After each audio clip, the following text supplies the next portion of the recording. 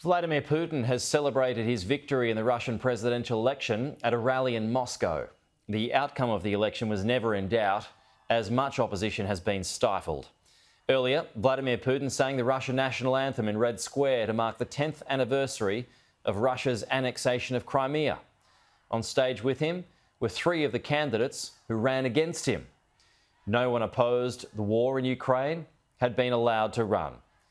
Mr. Putin spoke to the crowds and insisted he'd be a unifying force for Russians. Dear friends, just now I met with my colleagues who went through their own path of the presidential campaign. They're all here. I invited them all unexpectedly. I invited them to join you here at this celebration. We have different approaches to achieving our national goals, but we have one motherland. They're all here and I congratulate you on your celebrations.